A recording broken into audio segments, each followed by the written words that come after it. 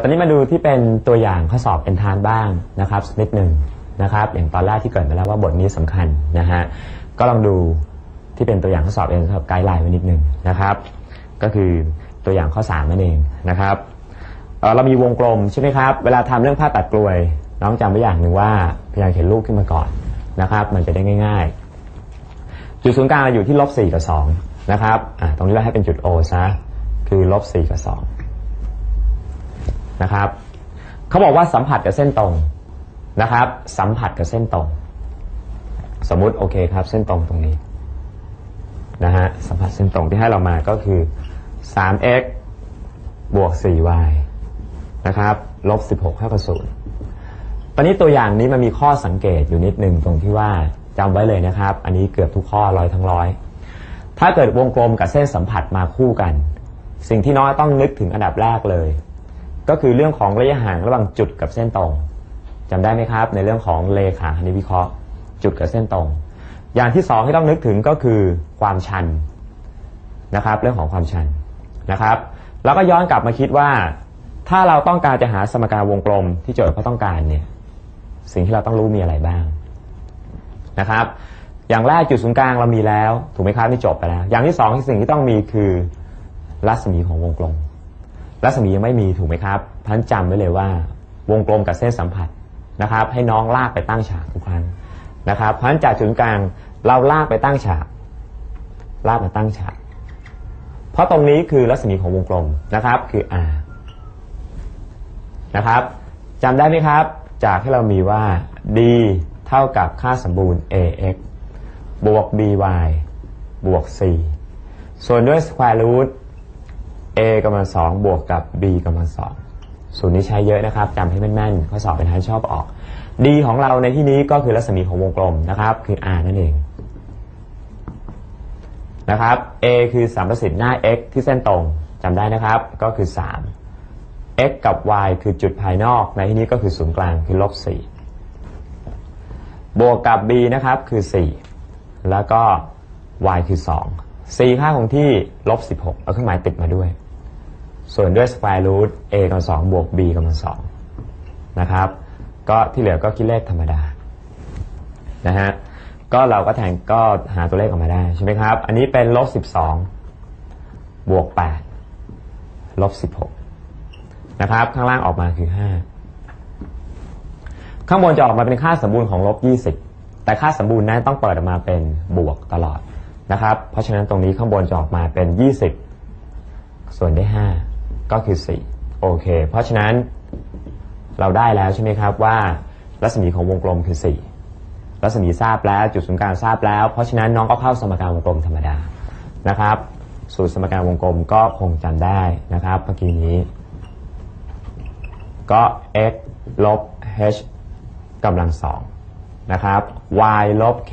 ทั้งหมดกำลัง2เท่ากับ r กำลัง2ก็แทนค่าลงไปนะครับ x ลบ h h ของเราคืออะไรครับ-4เครื่องหมายต้องระวังนิดนึงเป็นบวก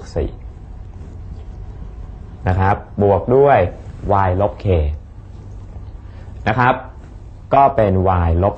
2เครื่องหมายระวังนะครับเท่ากับ r กำลัง2 r คือ4กำลัง2ไปคือ16ตรงนี้น้องๆก็กระจายกำลัง2สมบูรณ์เข้าไปนะครับอันนี้ผมไม่มียากแล้วคำตอบก็คือข้อ3นั่นเองนะครับมาดูตัวอย่างที่4นะครับ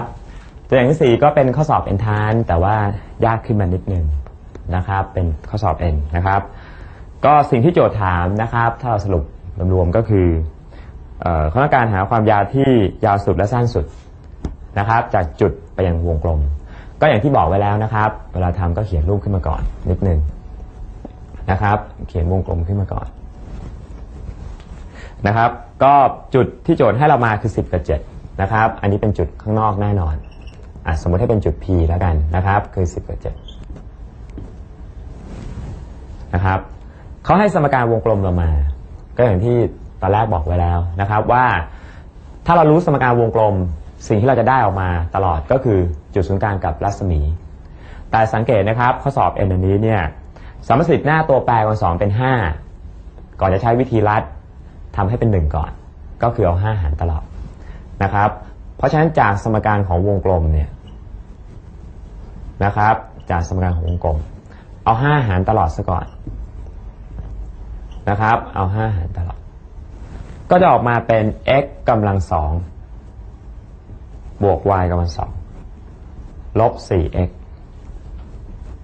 ลบ 2y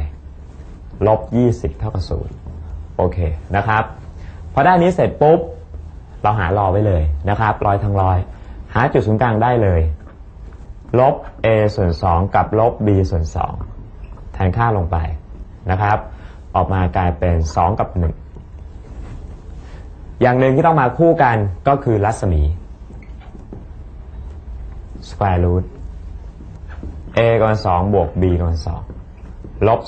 44หารด้วย2แทนค่าลงไปนะครับ a กำลัง2เป็น16 b กำลัง2คือ4ลบ44เป็นบวก80หารด้วย2ข้างบนกลายเป็น square root 100ใช่ไหมครับถอดออกมาได้10เอา2หารก็เหลือ5พารัศมีเราคือ5นะครับมาย้อนกลับไปที่รูปนะครับย้อนกลับไปที่รูปนิดหนึ่งนะครับสิ่งที่โจทย์ถามเรายังไม่เกิดขึ้นมาเลยแต่เรารู้จุดศูนย์กลางรัศมีแล้วใช่ไหมครับเขียนลงไปก่อนเลยสมมติตรงนี้นะครับให้เป็นจุด O ก็ได้ก็คือ2กับ1นะฮะไอ้ตรงนี้แหละครับคือสิ่งที่เราต้องวิเคราะห์นะครับข้อสอบเองจะยากตรงเงื่อนไขสุดท้ายนิดหนึ่งนะฮะ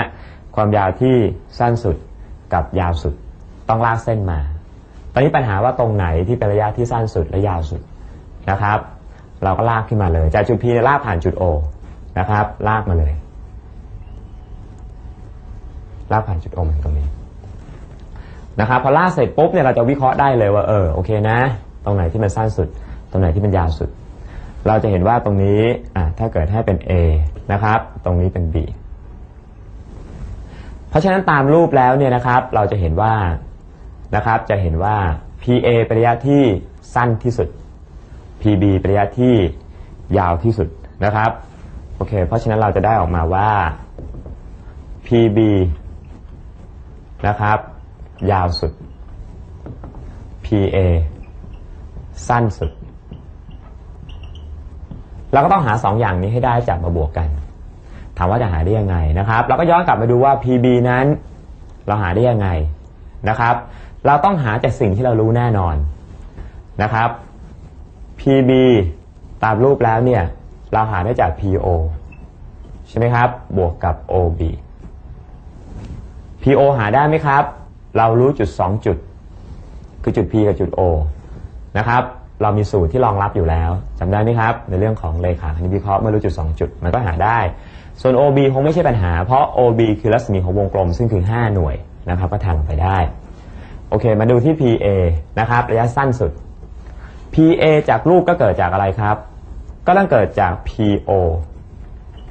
ลบกับ OA สิ่งที่โจทย์ถามเราคือผลบวกของระยะที่ยาวสุดและสั้นสุดเพราะฉะนั้น PA บวกกับ PB ก็ต้องกลายเป็น 2PO นะครับเพราะ OB กับ OA ต้องหายไปแน่นอนนั่นก็หมายความว่านะครับขั้นตอนต่อไปต้องทำก็คือเราต้องหา PO ให้เจอนะครับก็แน่นอนแหละก็ต้องจากเลขาคณิตวิเคราะห์ PO นะครับเท่ากับ square root x 1ลบ x 2ทั้งหมดกำลัง2 y 1ลบ y 2ทั้งหมดกำลัง2ก็แทนค่าลงไปนะครับก็โอเคเอา10ขึ้นก่อนก็ได้10ลบ2ทั้งหมดกำลัง2นะครับ7ลบ1กำลัง2ตัวนี้เป็น64ใช่ไหมครับเป็น36ได้10นะครับเพราะฉะนั้นถ้าแทนกลับลงไป PA บวกกับ PB คำตอบก็คือ20นะครับเพราะฉะนั้นคำตอบข้อนี้ก็คือข้อ4นั่นเอง